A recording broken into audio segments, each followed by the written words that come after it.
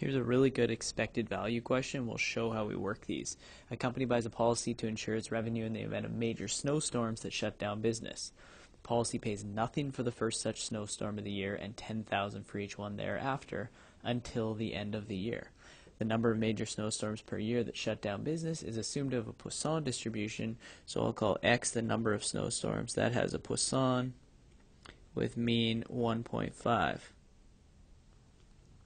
Calculate the expected amount paid to the company under this policy during a 1-year period. So the expected amount paid, that's important. So we just need to know the value, the different values that can be paid, and the probability of those happening. So let's think about it. We can pay 0, and that happens with probability that there's either 0 or 1 snowstorm, but that will get multiplied by 0 in our expected value, so we don't really even have to worry about that. So we can start with 2 snowstorms, in which case we'll pay 10,000, nothing for the first one, and then 10,000 for the next one. So the probability that there are 2 snowstorms, actually I'll call X the payment. I'll change, this won't be X, I'll call this N, that's the number of snowstorms. So the probability that we pay out 10,000 means that N has to equal 2. There needs to be 2 snowstorms in that case. So that'll be 1.5 to the power of 2 times e to the negative 1.5 over 2 factorial. Likewise, we could see 3 storms, and then we'd have to pay out 20,000, nothing for the first one, and 10,000 each for the next one. So that would be 3 storms, 1.5 to the 3, e to the negative 1.5 over 3 factorial. And we can see what's going to happen. It's going to go up by 10,000 each time, and a new exponent on the 1.5 and a new factorial on the bottom. It's just the probability. Those are all the PDFs of various values for Poisson. So there's going to be a pattern here, obviously, and we need to add up all of these expectations, right? It's always the sum of X times the probability of X. So I'm going to say that the expected payment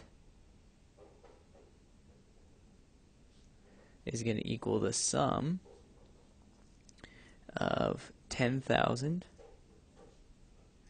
times, remember the number of storms here is 2 and 3 and so on.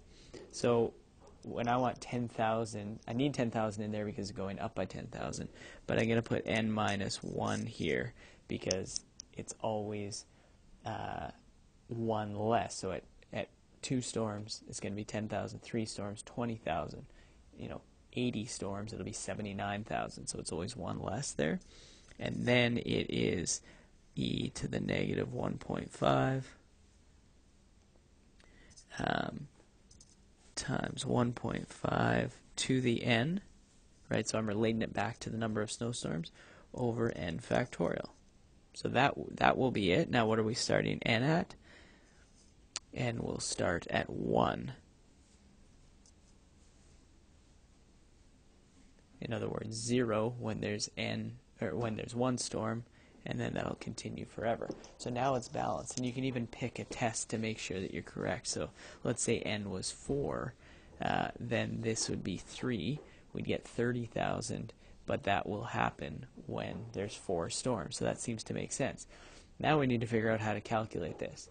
Well, what we should notice is that if we can get this sum to actually start at 0, then when we have n minus 1 multiplied in there, that's just the expected value of n minus 1, which would be really good, right? So if I can adjust this, in fact, I'm just going to kind of force it in. So I'm going to change the sum to go from 0 to infinity.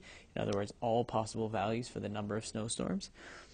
10,000, this will still be n minus 1, e to the negative 1.5, 1.5 to the n over n factorial. This is equal to, this whole thing here is equal to the expected value of n minus 1. Right? It's all of the possible probability, well, 10,000 times that, I should say. It's all of the probabilities of n, right? Anywhere, n can go anywhere from 0 to infinity, and then it's times by n minus 1. So it's literally just the expected value of n minus 1, which we should be able to figure out because we know how expectations work. However, there's one of these terms that actually shouldn't be included, and that's when n equals 0, right? Because we actually should be starting at 1. So if I just back off the term where n is 0, you can sub in 0, and you get n minus 1, so 0 minus 1, e to the negative 1.5, 1.5 to the 0, over 0 factorial. So I've just backed that out of the sum, and that's really easy because that just becomes minus, actually it's going to become plus 10,000, because it's minus 10,000 times minus 1, e to the negative 1.5. Now, as for e n minus 1, this is equal to 10,000. If it was e of n, that would just be the expected value of n, which is 1.5, so we have to minus 1 off of that. So it's 1.5 minus 1, and then plus the 10,000 e to the negative 1.5.